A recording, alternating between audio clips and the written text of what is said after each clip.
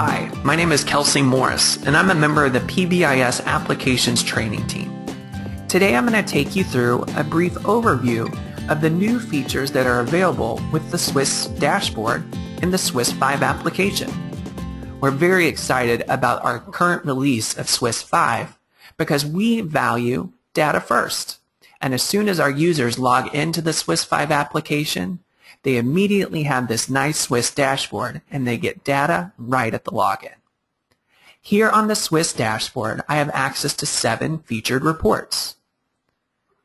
I have the average referrals per day per month report, which takes into consideration the number of school days that have been attended within a given month and compares that to the number of referrals that were entered for that specific month, and gives me an average number so that way I can better analyze behavioral trends and patterns over time and appropriately compare months to months.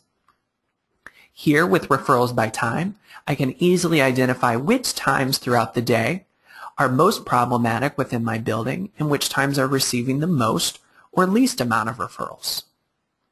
Here, with referrals by location, I can easily identify which of the various locations in my building are receiving the most or least referrals. This report here, referrals by day of week, is a new referral report and graph that we're featuring in SWIS 5. Here I can easily identify which of the days of the week are most problematic in my building and which days of the week are receiving the most or least amount of referrals. Here, with referrals by problem behavior, I can easily identify which of the specific problem behaviors is receiving the most or least amount of referrals in my building and which behaviors do we need to focus on for school improvement. Below that, I have referrals by grade, which helps me easily identify which of the various grade levels in my building is receiving the most amount of referrals and which of the grade levels is receiving the least. And then finally, I have referrals by student, which helps me visually identify how many students in my building have 1 or more referrals, as well as which specific students have 1 or more referrals. From any one of these graphs featured on the SWIS dashboard, I can click one time on it, and it takes me to the reports dashboard, to where I can further analyze that specific data set with its graph and associated data table. I can always get back to the main SWIS dashboard by going up to the blue navigation row at the top and simply clicking on SWIS. Now I'm back to the SWIS dashboard and I'm back to those 7 featured reports that we were previously reviewing. In addition to those 7 featured reports, I also have a list of the 10 latest referrals within my building. Of this list of the 10 most recent referrals, I can double-click on any single referral and open up a referral summary to get more information about the referral, as well as print that specific summary. I can also use the page buttons down below to page to the next page or to page back to the previous page. Anytime I see this icon for refresh, which is located here, as well as here, here, and on the other 7 featured reports, I can always click that icon and instantly generate a fresh data set for the specific feature that I'm working with. In addition to the list of referrals and the 7 featured reports, I have the nice use of icons to help me navigate anywhere else that I need to go within SWIS. Let's start by talking about the icons featured here above the SWIS dashboard.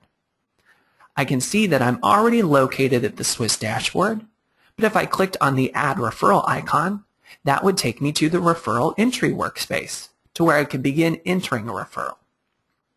Clicking on View Reports takes me to the Reporting dashboard, to where I can generate and print reports for a deeper level of analysis.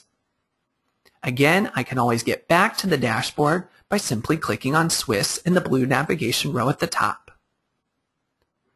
The other icon featured is the drill down icon, which takes me to the drill down workspace within SWIS to where I can generate a custom report or a custom graph. I also have the icon for Tools, which allows me to access account settings, school settings, the various person management lists. I can also find a referral, access the student dashboard, or get more support for my work within SWIS. Anytime I click on Support from the Tools section, it instantly opens up a new tab in my internet browser and takes me to the PBIS Application Support page. Here I can search for more information and then use that new information I learn by simply clicking back on the tab for SWIS. I can have both of those things open at the same time and get the support that I need and go directly back into the SWIS application and use my new knowledge. Above those icons, I have the blue navigation row at the top. Here you see that we have the SWIS button, and clicking on the drop-down menu is another way to access Add Referral, Viewing Reports, Drill Down, and Tools. If you're a building with a subscription to Check In, Check Out SWIS, you also have the button for Check In, Check Out. Clicking on its drop-down menu helps you access the Check In, Check Out dashboard, data entry workspace, reports, and tools. For buildings with a subscription to ISIS SWIS, there's a button to click on that will take you to the ISIS SWIS application.